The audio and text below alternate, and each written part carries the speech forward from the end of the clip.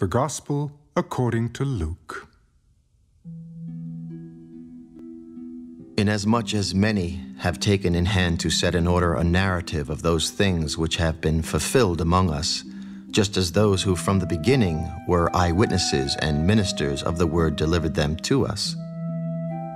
It seemed good to me also, having had perfect understanding of all things from the very first, to write to you an orderly account, most excellent Theophilus, that you may know the certainty of those things in which you were instructed. There was, in the days of Herod, the king of Judea, a certain priest named Zacharias of the division of Abijah. His wife was of the daughters of Aaron, and her name was Elizabeth. And they were both righteous before God, walking in all the commandments and ordinances of the Lord, blameless. But they had no child, because Elizabeth was barren, and they were both well advanced in years. So it was that while he was serving as priest before God in the order of his division, according to the custom of the priesthood, his lot fell to burn incense when he went into the temple of the Lord. And the whole multitude of people was praying outside at the hour of incense. Then an angel of the Lord appeared to him, standing on the right side of the altar of incense. And when Zacharias saw him, he was troubled, and fear fell upon him. Oh, do not be afraid, Zacharias, for your prayer is heard, and your wife Elizabeth will bear you a son, and you shall call his name John. And you will have joy and gladness, and many will rejoice at his birth, for he will be great in the sight of the Lord, and shall drink neither wine nor strong drink. He will also be filled with the Holy Spirit, even from his mother's womb. And he will turn many of the children of Israel to the Lord their God. He will also go before him in the spirit and power of Elijah, to turn the hearts of the fathers to the children, and the disobedient to the wisdom of the just, to make ready a people prepared for the Lord. How shall I know this? For I am an old man, and my wife is well advanced in years. I am Gabriel, who stands in the presence of God, and was sent to speak to you and bring you these glad tidings. But behold, you will be mute and not able to speak until the day these things take place, because you did not believe my words, which will be fulfilled in their own time. And the people waited for Zacharias and marveled that he lingered so long in the temple.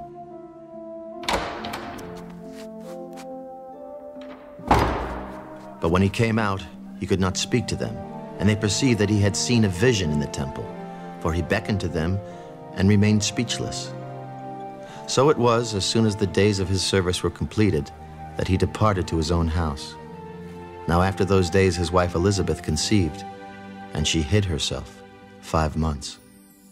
Thus the Lord has dealt with me in the days when he looked on me to take away my reproach among people. Now in the 6th month, the angel Gabriel was sent by God to a city of Galilee named Nazareth, to a virgin betrothed to a man whose name was Joseph, of the house of David. The virgin's name was Mary, and having come in, the angel said to her, Rejoice, highly favored one, the Lord is with you. Blessed are you among women. But when she saw him, she was troubled at his saying, and considered what manner of greeting this was. Do not be afraid, Mary, for you have found favor with God. And behold, you will conceive in your womb and bring forth a son, and shall call his name Jesus. He will be great, and will be called the Son of the Highest.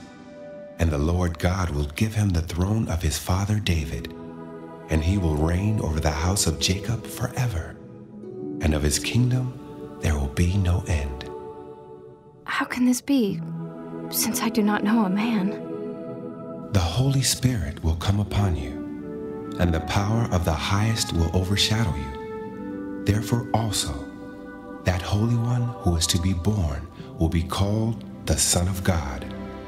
Now indeed, Elizabeth, your relative, has also conceived a son in her old age, and this is now the 6th month for her who was called barren. For with God, nothing will be impossible. Behold, the maidservant of the Lord. Let it be to me according to your word. And the angel departed from her.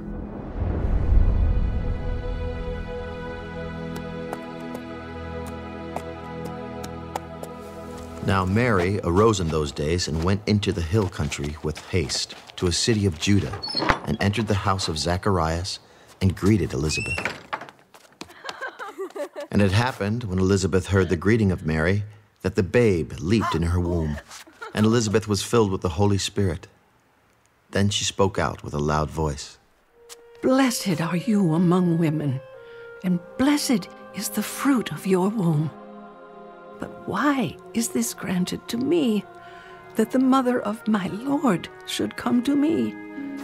For indeed, as soon as the voice of your greeting sounded in my ears, the babe leaped in my womb for joy. Blessed is she who believed, for there will be a fulfillment of those things which were told her from the Lord. My soul magnifies the Lord, and my spirit has rejoiced in God my Savior. For he has regarded the lowly state of his maidservant. For behold, henceforth all generations will call me blessed. For he who is mighty has done great things for me, and holy is his name. And his mercy is on those who fear him from generation to generation. He has shown strength with his arm. He has scattered the proud in the imagination of their hearts. He has put down the mighty from their thrones and exalted the lowly. He has filled the hungry with good things, and the rich he has sent away empty. He has helped his servant Israel in remembrance of his mercy, as he spoke to our fathers, to Abraham, and to his seed forever. And Mary remained with her about 3 months and returned to her house.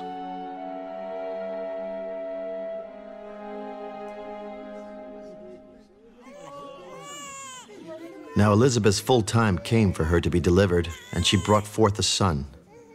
When her neighbors and relatives heard how the Lord had shown great mercy to her, they rejoiced with her. So it was on the 8th day that they came to circumcise the child, and they would have called him by the name of his father, Zacharias. No, he shall be called John. There is no one among your relatives who is called by this name.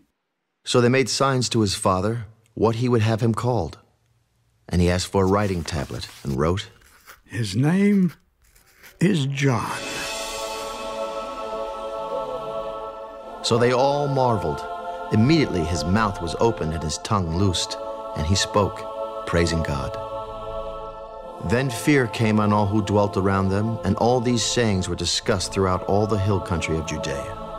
And all those who heard them kept them in their hearts. What kind of child will this be? And the hand of the Lord was with him. Now his father Zacharias was filled with the Holy Spirit and prophesied. Blessed is the Lord God of Israel, for he has visited and redeemed his people, and has raised up a horn of salvation for us in the house of his servant David, as he spoke by the mouth of his holy prophets, who have been since the world began, that we should be saved from our enemies and from the hand of all who hate us, to perform the mercy promised to our fathers, and to remember his holy covenant, the oath which he swore to our father Abraham, to grant us that we, being delivered from the hand of our enemies, might serve him without fear, in holiness and righteousness, before him all the days of our life. And you, child, will be called the prophet of the highest.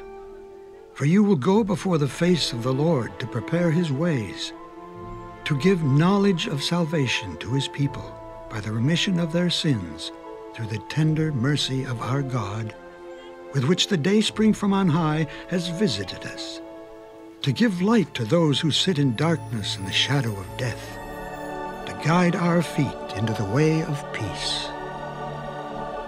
So the child grew and became strong in spirit, and was in the deserts till the day of his manifestation to Israel.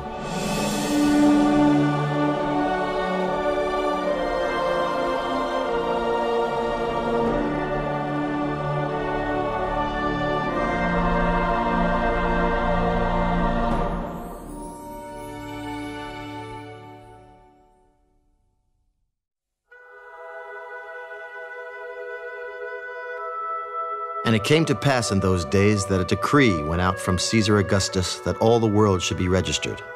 This census first took place while Quirinius was governing Syria. So all went to be registered, everyone to his own city. Joseph also went up from Galilee out of the city of Nazareth into Judea, to the city of David, which is called Bethlehem, because he was of the house and lineage of David, to be registered with Mary, his betrothed wife, who was with child. So it was that while they were there, the days were completed for her to be delivered.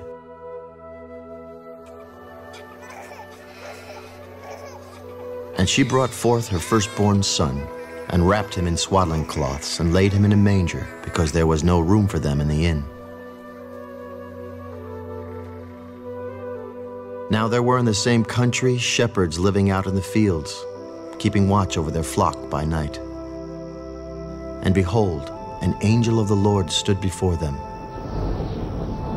And the glory of the Lord shone around them, and they were greatly afraid.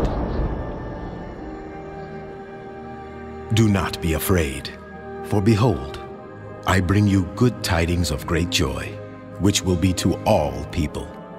For there is born to you this day in the city of David a Savior, who is Christ the Lord. And this will be the sign to you. You will find a babe wrapped in swaddling cloths, lying in a manger. And suddenly there was with the angel a multitude of the heavenly host praising God and saying, Glory to God in the highest, and on earth peace, goodwill toward men.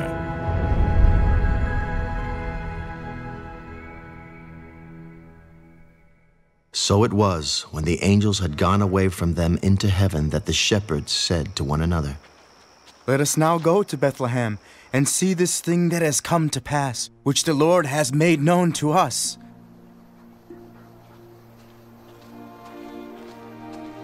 And they came with haste and found Mary and Joseph and the babe lying in a manger.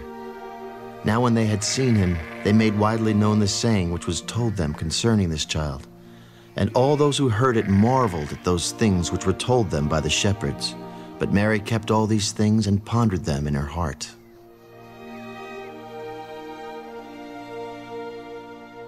Then the shepherds returned, glorifying and praising God for all the things that they had heard and seen, as it was told them.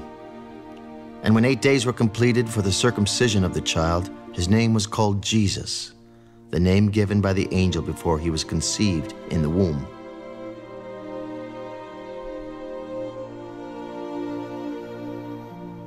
Now when the days of her purification according to the law of Moses were completed, they brought him to Jerusalem to present him to the Lord. As it is written in the law of the Lord, every male who opens the womb shall be called holy to the Lord. And to offer a sacrifice according to what is said in the law of the Lord, a pair of turtle doves or 2 young pigeons. And behold, there was a man in Jerusalem whose name was Simeon. And this man was just and devout, waiting for the consolation of Israel, and the Holy Spirit was upon him. And it had been revealed to him by the Holy Spirit that he would not see death before he had seen the Lord's Christ.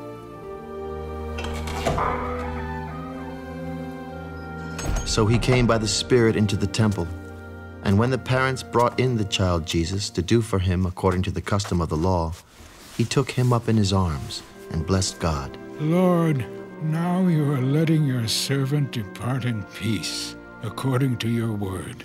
For my eyes have seen your salvation, which you have prepared before the face of all peoples, a light to bring revelation to the Gentiles, and the glory of your people Israel. And Joseph and his mother marveled at those things which were spoken of him. Then Simeon blessed them, and said to Mary his mother, Behold, this child is destined for the fall and rising of many in Israel, and for a sign which will be spoken against. Yes, a sword will pierce through your own soul also, that the thoughts of many hearts may be revealed. Now there was one, Anna, a prophetess, the daughter of Phanuel of the tribe of Asher. She was of a great age, and had lived with a husband 7 years from her virginity, And this woman was a widow of about 84 years, who did not depart from the temple, but served God with fastings and prayers night and day. And coming in that instant, she gave thanks to the Lord, and spoke of him to all those who looked for redemption in Jerusalem. So when they had performed all things according to the law of the Lord, they returned to Galilee, to their own city, Nazareth. And the child grew and became strong in spirit, filled with wisdom, and the grace of God was upon him. His parents went to Jerusalem every year at the feast of the Passover.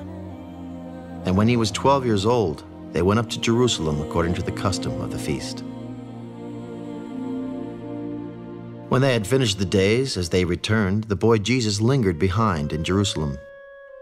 And Joseph and his mother did not know it, but supposing him to have been in the company, they went a day's journey and sought him among their relatives and acquaintances.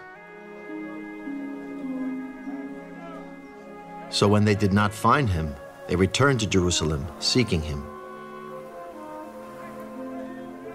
Now so it was that after 3 days they found him in the temple, sitting in the midst of the teachers, both listening to them and asking them questions. And all who heard him were astonished at his understanding and answers. So when they saw him, they were amazed. And his mother said to him, "Son, why have you done this to us? Look, your father and I have sought you anxiously." "Why did you seek me? Did you not know that I must be about my father's business?" But they did not understand the statement which he spoke to them. Then he went down with them and came to Nazareth and was subject to them. But his mother kept all these things in her heart. And Jesus increased in wisdom and stature and in favor with God and men.